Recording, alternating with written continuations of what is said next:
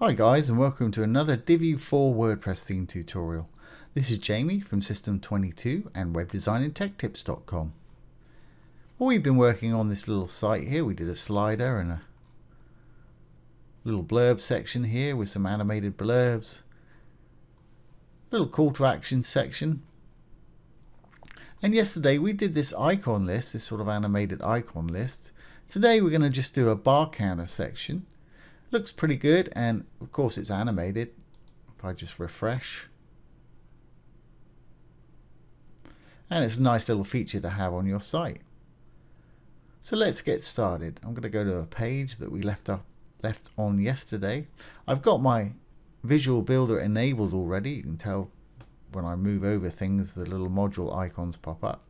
Here's the little list we did yesterday.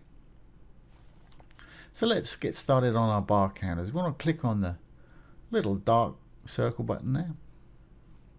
And right there at the top, there it is, bar counters. By default, Divi comes with all these modules as standard, plus another 16 if you happen to have WooCommerce installed and are selling products. Just keeps getting better and better and so easy to use. If you want to take it for a test drive, you can do so from my affiliate link below. So I'm going to add the bar counter module, just left click. And there it is, it's put it in there already.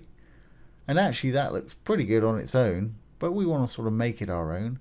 So let's have a look what I said over here. We said projects completed, 78%. So let's just go in here and we'll say projects completed.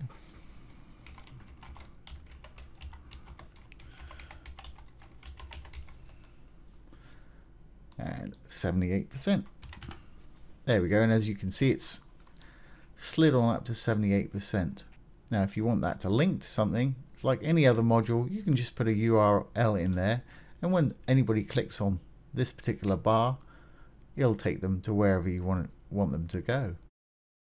So let's pop over to our design tab and just make this our own. Bar background color. We'll leave that as blue. Fantastic. Title text. I'm going to use the font we've been using, which is the Roboto Condensed. By default, Divi comes with a huge amount of fonts to play with. This one's going to work for me. I'm going to make it a little bit bigger. I think I capitalized it on the last one. Yes, I did. I'm going to leave the default color. I'm going to make it bold. I'm going to make it capital. I'm going to pop it in the middle.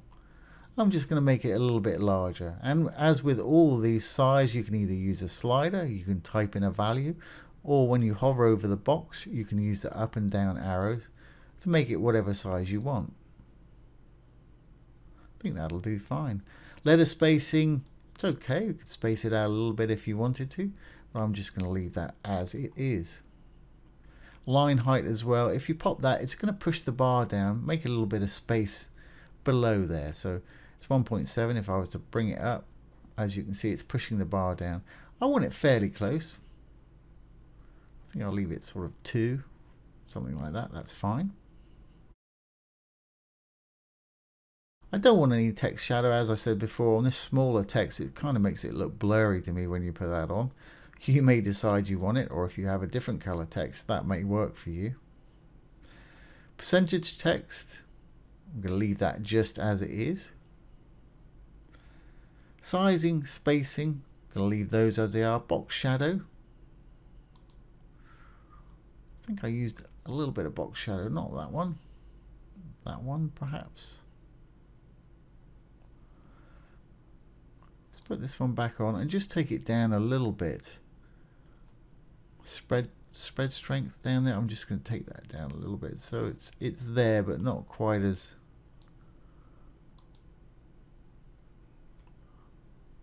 prominent. There we go, it's there but it's not quite as prominent. Shadow color, don't need to change that. At the moment I'm not going to use filters or transform. I'm just going to save that first bar as it is. Just want to make a few changes. I think I want to make that background color actually orange there. Now we're back in the main module now. Let's go up to design. Actually, while we're here, we'll go through the content. Elements, if you wanted to do a number instead of a percentage, just click on elements and you can turn that percentage off and on. Again, it's link, background, and an admin label which names the actual module if you want to do that. Go to the design tab, have a look at the bar counter. Now, bar background color, it's set to blue by default, which is fine. If you wanted to, you could hit the little arrow and have it change color on hover, but I think we'll leave that just as it is. Text, title, text, percentage text is absolutely fine. So let's go down, again in the content, in the main element, let's go down to background. I'm going to make that orange. There we go. So that's the sort of free space. And like with other things, to continue on, all I'm going to do is clone that top one. What did we say? Research and development, 48%. Just change a few things around. Go into that second module.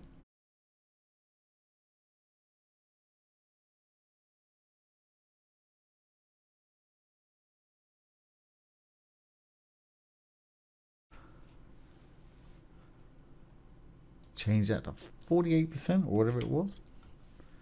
And rinse and repeat. I'll pause the video and I'll just do the next ones.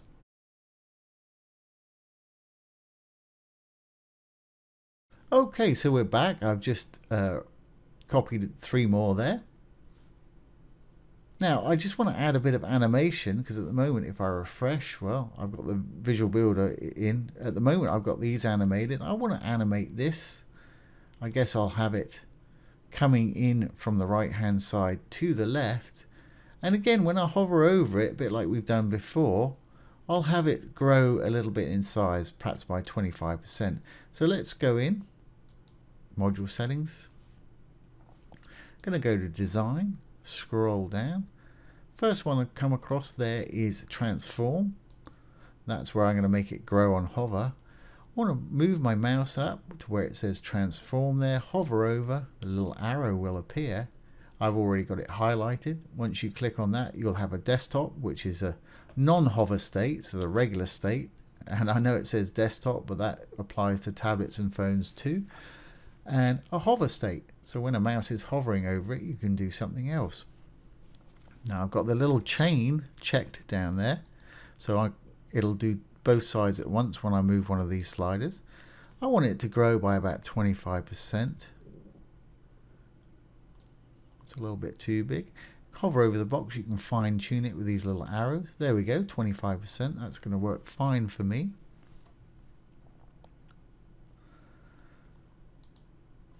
Now let's go down to animation, and I want it to pop in from the, well, let's actually go back to transform. I'm going to put it back on the desktop. So it goes to normal size, there we go.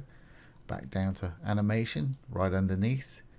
And we've been using slide, so I'm going to continue the sort of slide theme. I'm going to hit that, and it's actually coming in. That's actually where I want it. You can decide whether you want it to go up, down, left, right, or just fade in from the center. Left is perfect. That's exactly what I wanted. Now you can change the duration. It's taking 1 second to do that animation at the moment, 1000 milliseconds. You can delay it. We did that with the one above, so things load at different times if you wanted to. Intensity, how intense it is. If you pull that up all the way, it just goes crazy. Woomph. Now where we've put it back where it was at 50%, it sort of fades in a little more gently, and that works for me. But you can get some stunning effects by playing with these things, so do play with them and see what you can get going. Start opacity, 0 basically. It's going to be invisible, and then it's going to fade in. If you put it all the way up, it'll be fully visible. Ease in, ease out. That means it's going to start off slow, speed up in, and then when it goes out, it'll do the same thing. We only want it to do once, because if you put it to continue, loop, you're just going to keep doing that over and over again, and I don't want that. That will get a little tiring very quickly. So I think we've got it there. Let's just save our changes. Go down to the purple button at the bottom, save what we got. Once that's saved, let's exit the Visual Builder. Let's scroll down and see what we've got. There we go. And I don't know if you caught that. It's sort of animating in. I'll just refresh that. There we go. Those are animating in from the left. These are animating up. And our bar counters that we've just created, as you can see, when you hover over, they're going to grow by 25%. And when they came in, they animated from the right there. One more time. There we go. There you have it. Very easily done with the Divi theme. We've got a nice little services section.